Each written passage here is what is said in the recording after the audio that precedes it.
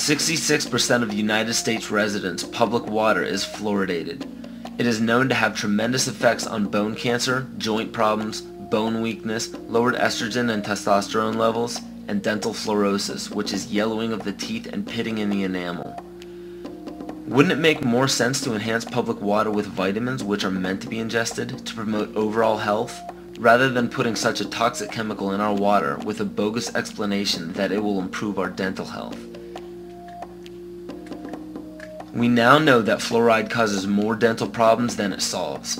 Something doesn't seem right about this.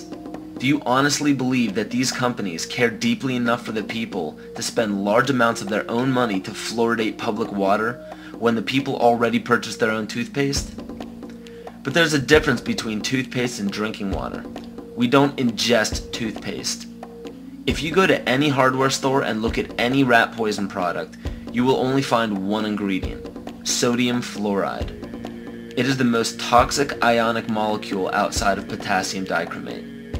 Now Dannon, along with other companies, have begun fluoridating bottled water. It is becoming increasingly difficult to get away from. And the fact that fluoride is also used in many prescription antidepressants shows that it eliminates aggression and motivation in people. Fluoride, to my knowledge as a physician, has absolutely no biological benefit whatsoever. But one of the significant things is that the Russians carried out all sorts of experiments on people living in the Gulag. One of them, of course, was to fluoridate the water. Why? You fluoridate the water, why people are not as aggressive as they ordinarily would be. In fact, what is the active ingredient in Prozac that is so widely distributed in America today?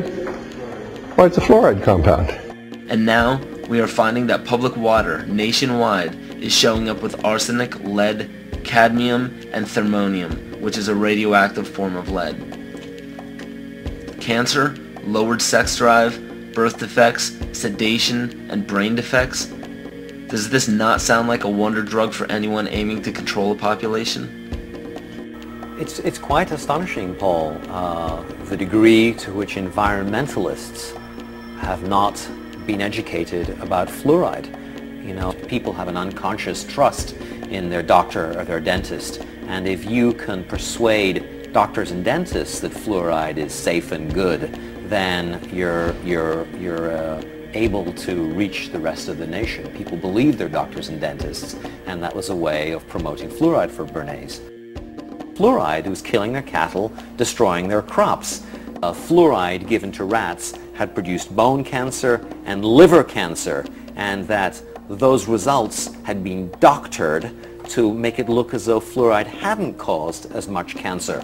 The pattern that we saw, it typically is what we see with other neurotoxic agents that are well known to cause a hypoactivity or a memory problem or an IQ problem.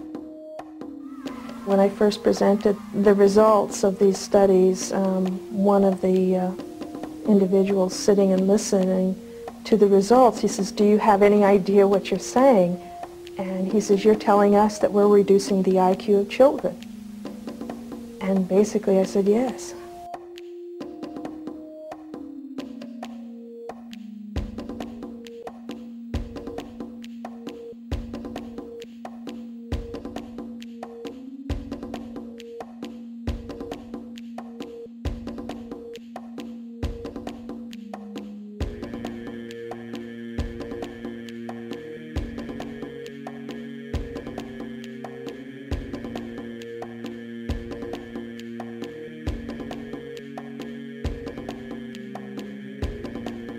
Aspartame, the artificial sweetener found in almost every low sugar or sugar-free product on the market.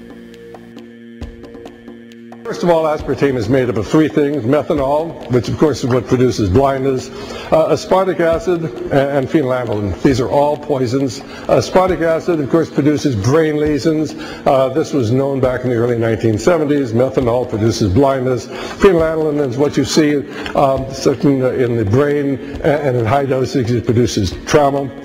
We're not making this all up. The FDA did publish back in, I think it was the 80s, they did publish the 92 potential side effects of aspartame. And they do, these side effects are quite are extremely serious. Things like dizziness, problems with balance, abdominal pain and cramps, changes in vision, seizures and convulsions, etc., etc. So the nervous system seems to be one of the areas that's most affected. So we see people have difficulty thinking. They feel like they're walking around in a cloud or a fog. Yet despite all of these harmful effects, Donald Rumsfeld pushed it out into the stores in over 5,000 products when he was CEO of Searly, the company that manufactured aspartame.